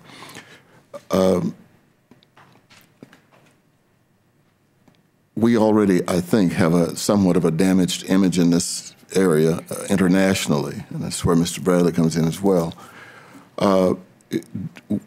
Does a delay in moving in this area of capping and then reducing emissions further damage our international credibility as it relates to climate change and the efforts by the world community to begin to address this serious problem? And then secondly, if I can ask both questions, and then I'll just let the two of you speak. Having family in Tanzania, as they call the country, and we've changed it over here, but where they have a $1,500 a year annual income, and I've seen the devastation there of the environment. They are really suffering there. Even in the shadows of Kilimanjaro, they have serious water problems. The only way we're going to address developing countries is that the first world countries understand that issue and then spend whatever it is necessary. The deforestation is just, I mean, probably they've knocked over an acre since this committee has been in session today. So I'd like to get you to discuss, without rambling as I did, the two issues that I raised. Let me try to address the first, and perhaps Rob will want to pick up on the second. Absolutely, further delay in domestic action by the United States will delay, and I think actually would preclude the possibility of an effective global agreement. Inaction to date by the United States, which is not only the largest economy in the world, but also the largest historic emitter of greenhouse gases, has been the single greatest impediment to progress in developing an effective global agreement. And I think that we have been in a very prolonged period of stalemate and then pre-negotiation with countries waiting to see what the U.S. is prepared to do. We did see some progress over the past year. We saw some progress in the major economies dialogue that President Bush initiated. There was initially some great skepticism from other countries, but I think other countries came to recognize the value in that type of dialogue. But I think the reason it didn't produce any more is because President Bush didn't put anything on the table in terms of U.S. action. There are great expectations right now about the new administration and what it will be prepared to do, both in terms of moving forward with domestic action and bringing something into the negotiations. So I think that, frankly, domestic action in the U.S. is essential. It may not be sufficient, but it is the first essential step towards moving forward internationally. If I could, you mentioned concern about the current economic situation, perhaps delaying action. I just want to note that the Pew Center, along with the World Resources Institute, we're both members of the U.S. Climate Action Partnership, a coalition of major companies and non-government organizations calling for mandatory action and enactment of cap-and-trade legislation this year. And one of the points made by the CEOs of the companies is that there is a cost to regulatory uncertainty. For them, this is actually a very strong economic rationale to move as quickly as possible to enact the kind of legislation we need. Thank you. Mr. Bradley. As briefly as I can, absolutely, without the United States taking a leadership position on domestic policy, I see very little prospect for an international agreement. And it's striking, we focus a lot in these conversations on the sort of differences with China, but in many ways the conversations that we hear when we go to China are extremely similar to the ones being held here in Washington around climate change. They completely get how bad climate change is. They really worry about the impacts that they face, but they say, listen, we're trying to do some things right now, but without the world's biggest economy moving on this, how can we move much faster than we are now? They have been extremely explicit. I would depart a little bit from Mrs. Harbert's framing of it. The idea that China and India will, to a certain extent, wait on U.S. leadership before following suit, I don't think is an article of faith. I think it's something they have repeatedly and publicly stated, and that at the very least is worth trying to take them at their word on for one part of that conversation.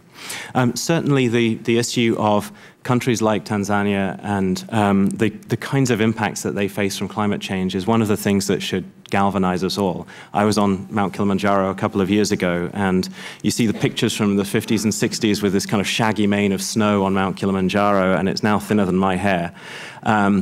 It's something which really underlines the incredible difficulties that many of these countries are going to face. One of the things that I think was very praiseworthy in many of the discussions around the climate bills last year was a fairly consistent intent on the part of Congress to provide provide finance for international adaptation. It was interesting to see the religious community in particular fall full square behind that. And I think that is an important recognition of the moral case that there is there to provide that kind of assistance to the countries that are going to be most affected. Great, gentlemen's time has expired. Let's go back to this issue of a Germany inside of India, or what country would be inside of China given their economic development right now, huh? Even larger than, Germany's, huh? A couple of Germanys inside of China, huh? So, Ms. Harbert, what do you think about the prospects of us reaching an agreement with the well-to-do in Shanghai, the well-to-do in Bangalore, the interests that they represent, at least in sectoral agreements on steel, on cement, where they're modernizing, where they're building these new plants? There's a good reason to believe. Do you not believe that we could, in fact, reach differentiated agreements with these countries, so that wherever they're modernizing, wherever they're building, wherever their wealth is great, they're bound by the same rules, but we can take into account, you know, the slumdog aspect of it in the movie that you haven't seen, but you can only assume that it is that $1 a day, resident of both of those countries? Well, there are ongoing efforts right now that are succeeding on a sector-by-sector basis. The Asia-Pacific Partnership, you have the aluminum industry working amongst 12 or 13 countries to find ways to produce aluminum in a much more energy-efficient manner. The same in the area of cement and steel, et cetera. And that's because we are using technology and reality and economics as the base for making decisions on how to modernize these systems. One of the most important things we could do is reduce the tariff barriers on clean energy goods and services. And we have not been successful in the Doha round. We may need to look at different ways of doing this. Why are we making clean energy more expensive in the developing world? That is needless, and we could reduce that, and those would be American jobs and American exports. But if you listen to the Chinese, and I've spent a lot of time in China, as have you, the Chinese have said, yes, we're willing to sit at the table. It's going to be very costly. Our priority is economic growth, bringing our people out of poverty so that we don't have these pockets of Germany, that everybody has a much better baseline, and we should afford them the right to have their people have a better way of life. But they said it's going to cost money, and we don't have it, and therefore we expect to be paid. In fact, they have said they want 0.7% of the industrialized world's GDP on an annual basis to be able to sit at the climate negotiating table and agree to something. Well, that would mean $80 billion every year from the American taxpayer to fund China's compliance with an international agreement. That's a heck of a lot of money. And that's just the U.S. obligation. So we have to be very careful in how we approach bringing them in, and that it ultimately doesn't fall just purely on an economic basis on the people inside the United States that for a long time have been more prosperous. Mr. Diringer, do you agree with Ms. Harbert? Is that a good formula for us to use? Well, first on the question of sectoral agreements, we think that's certainly something worth exploring. I don't know about the practicality of trying to negotiate something with a national government with respect to action in specific geographic areas, but in terms of action within certain economic sectors, that's certainly something we should be discussing. And in fact, if we were able to reach agreements around specific sectors, particularly the energy-intensive sectors, that would be one very effective way to address the competitiveness concerns that we have. I mean, as far as the formula, the quid pro quo, if you will, that needs to be reached in order to move forward internationally, I think we need to be very clear. We need to see commitments. We need to see reasonable commitments. We also need to be prepared to provide some support to those countries that need it to achieve those commitments. In the case of China, when you have conversations, I mean, the impression I get is that they understand that, A, they have lots of money, and that's not really the thing they need from us, and that lots of money is probably not forthcoming from the United States toward China. But what they do need is some assistance on the technology front. All right, so what do you recommend? You know, Ms. Harbert said the same thing. So how do we handle this issue of technology and its transfer? What would you have built into the agreement? First you, Mr. Diringer, then we'll go back to you, Ms. Harbert. What are the specifics that you would like to see included? Well, I think an immediate priority for this administration is to initiate a high-level dialogue with China to have an honest conversation about what they're prepared to do and what they need to do that. I think in terms of the types of measures that we build into an agreement, we need specific commitments from them, and we need to help establish financial mechanisms that provide support, although that will be differentiated support, and you need to evaluate on a case-by-case basis, based on the types of actions countries are prepared to do, the types of assistance that would be available to them given their national circumstances. And for a country like China that has considerable financial resources available to it, then that may not be the most appropriate form of support. So you're not that sympathetic to China in terms of our need to provide them with technology transfer in order to deal with their issues. You think that they have sufficient technological capacity and resources to do it themselves? Well, I think they have sufficient financial capacity, but I do think that there may be areas where we can assist them in terms of technological capacity provided. I mean, we need to have an honest conversation. In there, just so that I can understand what you're saying. So what do you recommend specifically that we do in those areas that you think? Coming to clear terms about the sharing of technology in a way that allows them access to the state-of-the-art clean technologies that will enable them to reduce their emissions while at the same time protecting and preserving the intellectual property of U.S. companies. But what are those clear agreements? How do we make it? There are many companies that operate, day to day right now in China, U.S. companies that have technology sharing agreements and are able to do business in China in ways that they don't feel is undermining their intellectual property. So I think those are the types of agreements that we need to work out with respect to the clean energy technologies. Ms. Harbert. I think there's three things. First of all, the United States has already put on the table the International Clean Energy Fund. They were joined by the UK and Japan for a facility housed at the World Bank that would provide concessionary financing to the developing world for clean energy projects. That would do a lot for us in this economy and generate jobs here at home, and it would do a lot to have commercially viable projects built on the back of the private sector rather than on governments around the world that would distribute clean energy. We should fund that effort. Secondly, we should be serious about reducing tariffs on clean energy goods and services around the world. That reduces the cost of clean energy. And if the priority is economic growth in Bangalore and in Shanghai, that will reduce the cost of providing that. And we have to recognize that the technologies are not owned by governments. The United States government can't just go over to the Chinese government and give it away. They don't own it. GE does, Dow does, DuPont does, and they're not going to give it away. That's not the way that our system works. And so we need to have very strong intellectual property protections in place so that we can cooperate with China, but we're not going. We should disabuse ourselves, and we should stop using the words tech transfer in the negotiations. The Chinese and the Indians and others are expecting to receive a big bundle of technology one day, and it's not forthcoming that way. It just doesn't work. And so we have to find a way to make it work, and for that technology commerce to be technology transfer. Mr. Bradley, let's go to Mexico for a second. They're talking about a cap-and-trade system. That becomes kind of a shock to most people that Mexico has decided to take a leadership role. How realistic is it for us to expect that Mexico would adopt a meaningful cap-and-trade system that could be looked to with some confidence as something which is binding, enforceable, and confidence-building? Thank you. I'll certainly address that question. I wonder if I could ask your indulgence just to make one comment on the China and technology Please do so. question. The Chinese government strong-armed Huaneng Power, which is China's largest power utility, into setting aside capital to put into the FutureGen project. In other words, the Chinese were proposing to pay money towards the construction of a power project in Illinois.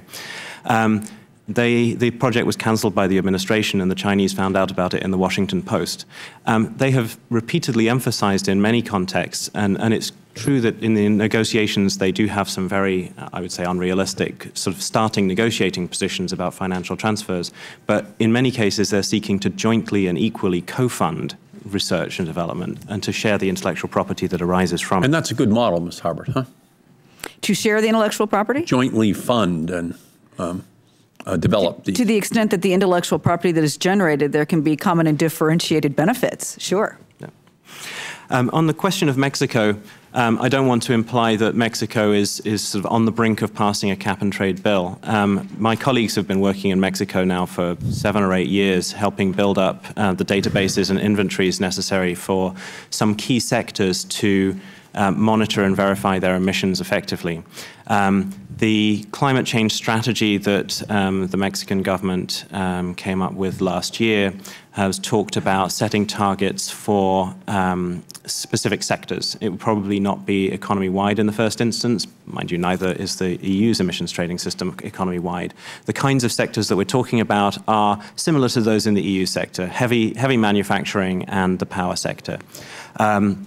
The dynamic by which that will be put in place may be a little bit different than in the United States. So, for instance, in many instances, though, the companies involved are actually state-owned, most particularly, for instance, the refining sector and some of the power generation. So it's, I would say that Mexico is not on the brink of a cap-and-trade bill, as we would recognize it here, but I would say that there is a very realistic prospect that significant sectors will have a cap-and-trade type policy applied to them in the kind of timescale in which we'll be bringing in the next climate agreement. Okay, thank you. There's a national teach-in today on global warming that's taking place in hundreds of campuses on college and in high school alike all across the country. In my district, Brandeis University has asked me to participate, but rather than me teaching them, I thought it would be important to let Congress hear from the students. So today at this hearing, I'm going to put Brandeis University in the chairman's seat and ask a question sent to me by Matthew Schmidt, who is a sophomore and who heads the Students for Environmental Action at Brandeis. Here's the question. After World War II, the United States played a crucial role in the rebuilding of Europe. Has the time come for the United States to consider a similar role in spreading clean energy technologies throughout the world? Mr. Diringer. I would say absolutely, but the United States will not be in a position to do that on its own, obviously. It will need to work in partnership with other developed countries and potentially with other developing countries who increasingly have the financial and technological wherewithal to assist in the diffusion of technology worldwide. I think it's also interesting to reference the institutions that emerged in the post-World War II environment. We are now approaching a point where it's time to reconsider the mission of those institutions. And I think that in moving forward on technology to address climate change, it's worth considering reinvention of the Bretton Woods institutions and making this one of their missions going forward so that we can move beyond the traditional donor-recipient model, as Ms. Harbert put it, to a new model in which countries work in partnership to advance the types of technologies we need. Mr. Bradley. I think a sort of a reservation on that model is that, as Ms. Harbert has been saying, it's not as though the U.S. sort of owns all of these technologies and it's a question of transferring them overseas. And I do think that some of our international partners don't completely understand that. And certainly, I think some commentators and certainly some climate negotiators imagine that we have a lot of great technologies in a basement somewhere that we're deliberately not sharing. This is more of a collaborative effort. But I do think that the model that is going to work and the model that ultimately will invalidate some of the sort of longer projections that we see in models, the thing that isn't captured in models is that we must get to a point where some of the technologies that are going to let us have zero carbon energy really break through to the point of competitiveness. The one thing that can do more than anything else in the world to drive that is by setting a carbon regime in the United States which will allow the world's biggest, most technologically advanced and most innovative economy to start really pushing those technologies forward. That will be America's biggest gift to the world. The technologies that ultimately will drive that revolution will come from all kinds of places, but they will come from America more than from any other single place. So does America play a role in a way that looks exactly like the Marshall Fund? Not quite, but does America play that incredibly important core role in driving an energy technology revolution? I certainly hope so. Ms. Harbert. I guess I would make three comments to the wonderful question posed by the student. First, we are investing less in clean energy R&D in this country than we did since the 1970s. So we have not put our money where our mouth is. And we need to be serious about not just the R&D, but as you said, in the deployment and providing the incentives out there to actually have these technologies penetrate the marketplace, which will generate exports and generate an innovation revolution of clean energy. To do that, we need sufficient loan guarantees in this country. We need a clean energy bank. We need production tax credits that will incentivize. There's a lot of financial instrumentation that is very valuable that could be put in place absent having an overarching mandate. Secondly, he brought up World War II. Our infrastructure in this country was built right after World War II, and we really haven't done anything to modernize it since. And if we're going to have a growing economy and fuel and economic recovery, we've got to get serious about infrastructure in this country. Otherwise, we're going to have brownouts that certainly would not do anything for our economic recovery. And we can demonstrate huge leaps of technology in our electricity grid since it has not really been modernized since World War II. And that will certainly help with the 1.6 billion people that don't have electricity around the world to have it in the advanced technology state. Last but not least, and maybe the most important, is this question came from a student at a university, and we are not graduating enough scientists, enough engineers, enough math students to actually have the intellectual feedstock we need for the innovative transformation that we need. We need more engineers, we need more scientists, we need more academic institutions that have teachers that are capable of doing that. It starts in pre-kindergarten all the way through PhD. So we've got to get serious about the intellectual foundation of what we're talking about here, because we don't have the people that we need about all these goals that we're talking about. So we talk about importing oil all the time. We're going to be talking about importing all of our intellectual feedstock to fuel this revolution, and that really won't sit well here at home. Thank you, Ms. Harbert, very much. And we thank the Brandeis student for his question. You know, President Kennedy in his inaugural obviously uttered that famous statement, ask not what your country can do for you, but what you can do for your country. But he also then followed it by talking to the world and saying to the citizens of the world, ask not what the United States can do for you, but what we can do together, working for the goal of freedom and progress in the world at large. And I think here we have many countries that will be able to contribute. Germany is the leader in photovoltaic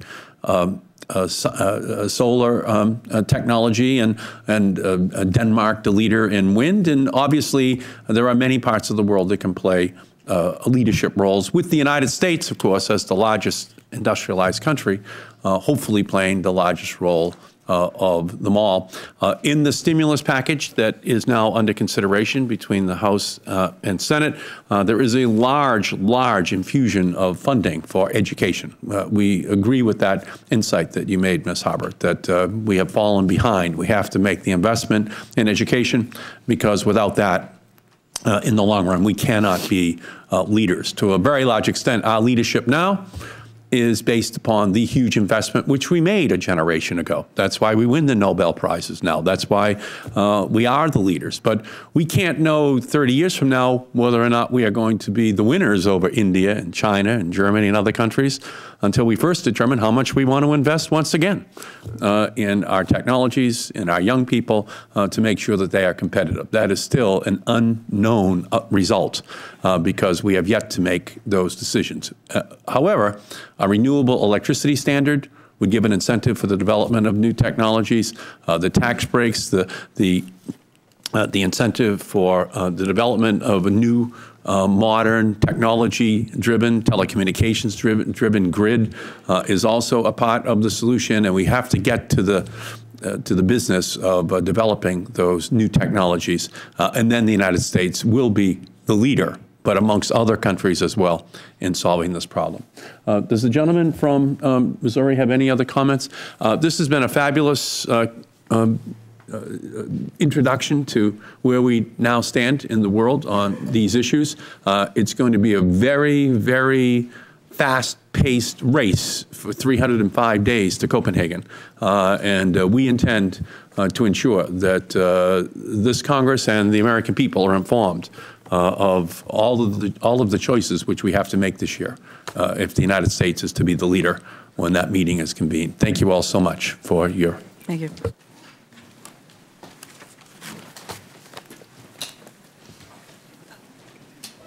Nice to see you.